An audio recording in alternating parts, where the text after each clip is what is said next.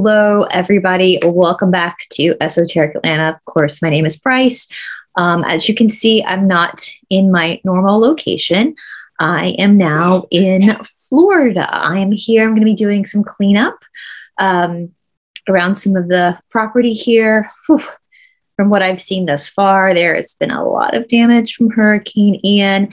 And while I am here, I am also going to be filming with some of fellow Patriot people, friends of ours down here in Florida. We're going to be doing some filming together in this area. That's all I'll say about right now.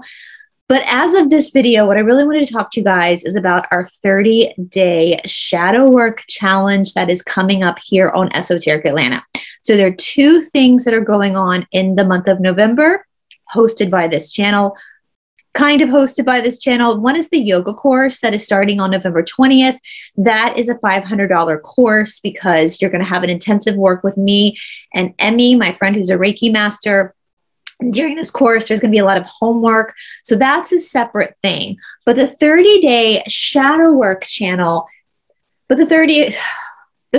sorry, I've been traveling today, so my mind's a little bit scattered. The 30-day shadow work challenge is going to be something that's free for anybody to do. If you're doing the yoga intensive, you can also do the shadow work challenge on top of it too. The two should work together for the most part. And there's things I wanted to kind of talk to you guys about before we get into this challenge. I'm halfway through creating the challenge, and I am having a lot of fun creating this challenge, but I do want to encourage you guys to be prepared if you want to do the challenge. There are going to be some hard things that are going to be asked of you, hard things more emotionally and physically than anything. And that is because that's what shadow work is. Now, with this challenge, if you do want to sign up to do the challenge, nobody is going to be reading your journals. Nobody is going to be watching you do this. This is solely going to be an experience for you to have on your own. Now, I wanted to kind of go through the preliminary draft that I kind of created so you can kind of get an idea of what I'm talking about. Now, let's see here.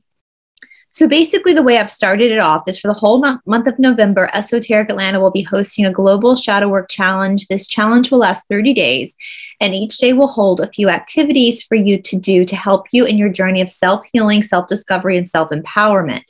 I'm so excited that you have decided to do this. Please know that all of these activities are for you and your experience only. No one will be watching you, judging you, or reading any of your journal entries. This is simply a private experience for you and you alone. Since you have submitted yourself to this challenge, so this will be what goes to people who email me to submit for the challenge, your name will go into a raffle to potentially win prizes at the end of the month of November. The prizes consist of access to workout websites, tarot card private readings, and courses. 3 to 4 winners will be picked at random, but the biggest reward of all is you seeing just how strong you truly are by doing this challenge for yourself. It is recommended that the exercise portion of the daily challenge be done first thing in the morning before breakfast and before the start of your day. But if this is not doable for you now, you can do the exercise at whatever time of day works best for you. What you will need for the challenge is the internet, a journal, and castor oil if you wish to participate in Friday night oil baths. You might want to take a before photo on the day of the challenge, this first day of the challenge, and an after photo on the last day of the challenge so you can see how your body changed during the month for your eyes only. This is only optional. I personally advise against weighing. I'm not a fan of you weighing yourself. Weighing can cause an addiction to the numbers, and the numbers are just numbers. They do not define the internal and emotional work being done, but as always, that is up to you. Good luck and have the best month ever. So the first day, Tuesday, November 1, would be about a 45-minute, and I'm going to give you all the links. So all the exercise, what we're going to do, this is geared towards beginners. So what we're going to do, or what I'm going to do, is every day I'm going to give you a different optional exercise. So we're going to be looking at the bar exercises, yoga, Ashtanga yoga, kickboxing, and there's going to be some fun dance videos as well for the Sunday Fun Day. There will be like 6 days of exercise. Okay. And Saturdays will be your rest day.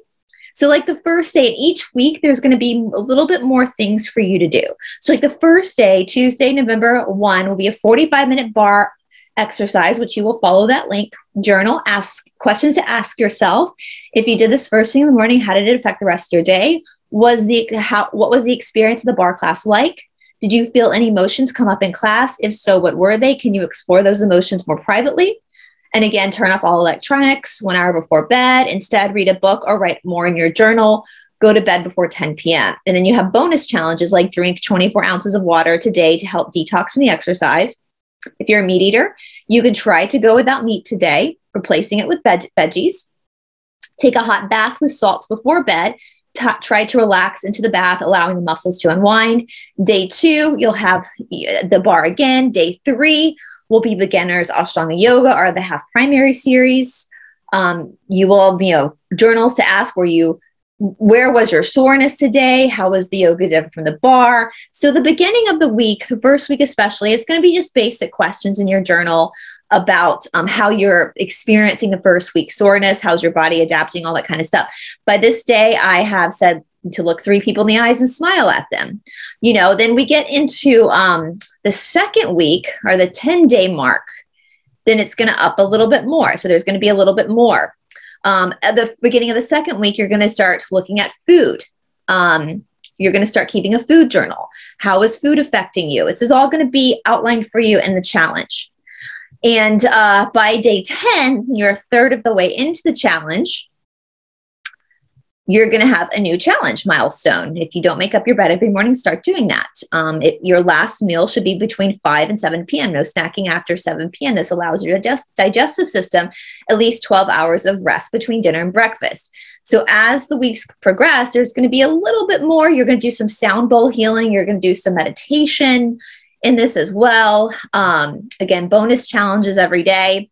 Now around the day 15 mark, so that would be November 15th, I'm going to have you look at the idea of what is motivation and what is discipline. Because a lot of times when we start these new adventures into exercise, and I know people watching, you probably all experience this, where you get super excited, you go join a gym, you're motivated, that you go through what we call the honeymoon phase. In yoga, we call this the honeymoon phase. Like you're loving it, you're feeling great, the soreness is great. And then all of a sudden the honeymoon phase ends and the motivation is gone. Well, motivation, excuse my language, but motivation can be a fickle little bitch. We don't want to play with motivation. What we want to look at is what is discipline, because discipline goes into devotion, right? That's why if you are a Christian, that's why they call Jesus or Yahshua's followers disciples. Where does the word disciple come from? It comes from the word discipline. Discipline feeds into devotion. Devotion does not feed into motivation, nor does motivation feed into devotion, but discipline does. In yoga, we say once the honeymoon phase ends, that's when the real work begins. And so that's something I wanted to kind of talk about before the challenge too. It's going to come up on day 15. So you can kind of journal about that experience, with the beginning of the challenge probably being very motivating. And then towards the midway point, you start to feel that fizzle out. You don't want to get up and exercise. You don't want to go to bed early anymore. The newness is gone. And so we're going to look at that discipline and that devotional angle. In Sanskrit, this is called a sadhana. So how is your exercise? How is your shadow work? Can you make that your sadhana? Now, as you get deeper into this challenge, you're going to have to start answering some questions about your own boundaries, about your own childhood wounds that you're going to be journaling about. Again, no one's going to see this but you. So you can be as vulnerable with yourself as you can, because nobody else is going to see it. Right? And so that stuff can be pretty painful to relive. But what you're going to notice too is that through the exercise, you're going to feel all these emotions anyway start to come up, because the body is the GPS system. Now, a lot of people say, oh, all you need to ground is just go stand outside in the grass with your feet for like 5 minutes. No. Nowhere in any of the old sacred texts do they say this. They don't even talk about doing that. That is a great thing to do as a bonus. But that's not your grounding work. You can't have grounding work or shadow work without friction. What is friction? Friction is heat. It's opposing forces. That is why the body, for example, is one of the best tools to use to get to the heart of your wounds, your shadow work, because it's going to create that heat. It's going to create that friction. And when you're moving the muscles, when you're moving the bones, when you're moving the ligaments and the tendons, and you're raising your heart rate and you're pumping the blood through the body, all that stuff is going to start to unpack itself. And it's going to present itself to you through discomfort, through pain, through anger, through laughter. All that stuff is going to come up. Now, most of the time when people experience this, they quit. They quit what they're doing. Don't quit. Because if you quit, that's you withdrawing from your devotion. And your devotion to your shadow work, your devotion to that friction is what's going to propel you into ascension. You cannot ascend until you descend. You can't skip this part. This part is necessary. You think about planting a seed. Like when you want to grow a tree or grow a plant, the plant's going to reach up through the ground to the light, but that plant cannot reach up through the ground to the light until that seed is planted down in the ground first. The seed's got to go down into the darkness of the ground before it can then reach up through the light. That's the same with you. You can't reach up into the ascension until you go down into yourself. You bury down into yourself and you go into that darkness and you go into that mud and that muck and heal yourself, work through yourself. It's why we use the lotus flower in yoga, because the lotus flower floats on top of like pond scum. Only through that grossness can that flower bloom. Same with you. Now, with that being said, I want you, if you are interested in doing this challenge, again, it's free of charge. And if you want your name to be entered into the raffle at the end of the challenge, nobody's going to come check on you and make sure you did everything perfectly fine. It's all for your growth anyway. But if you want to be entered into the raffle, I need you to email me at ShadowWorkChallenge@gmail.com. All I need for you to say is your first and last name and I'm in. Okay, that's all you need to put in the email at ShadowWorkChallenge@gmail.com. I'm not going to email out all of the challenge schedule until the end of this upcoming week. So right before November 1, which is next Tuesday. Okay, so don't expect to get an email right away from that email address, but be looking out for it at the end of next week. All right. Now, with that being said, every day of the challenge, I am going to post the daily challenge on my community tab anyway. So if you're not interested in doing the raffle or being entered into the raffle, you can just follow along on the community board and you'll see the daily challenges posted anyway. Okay. So yeah, that's basically what it's going to be. And we're hoping that by doing this challenge collectively as a group, we can really start to shift stuff, because nothing is going to change until we change. It's just not. This is not the time to sit back and eat popcorn. You're not watching a movie. You're not. You are the movie. So let's make shit happen. Let's work on ourselves.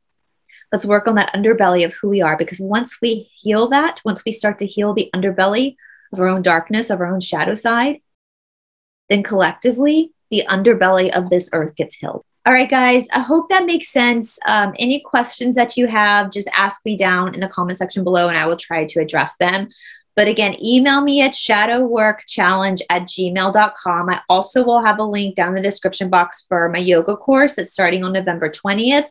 There are like a couple of seats left. So if you do want to partake in that intensive, and that will be intense as well, and that will be that you will be working with me in that one-on-one. So I will be talking to you through your stuff, whereas the 30-day challenge, you're just going to be working with yourself.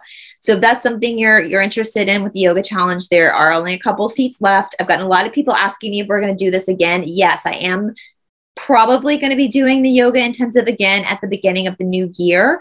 We'll just have to see what's going on at that point. But that is my plan at this point, to do another course at the beginning of the new year. And I'm also considered doing an intermediate yoga course as well in the future too. For those of you that have a lot of yoga experience, you're very comfortable with the philosophy, I am considering doing like an intermediate course as well. So anyway, guys, I hope you're having a wonderful day.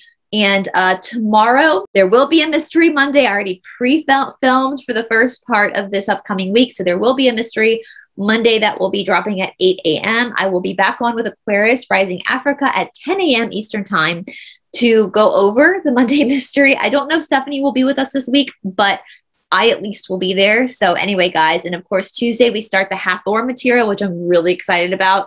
And then Wednesday we have the Sophia material. Other than that, I've got, of course, some videos I'm going to be shooting down here live with other Patriots here in Florida. And so be looking out for that, guys. All right. I hope you're having a wonderful day, and I'll talk to you all soon. Bye.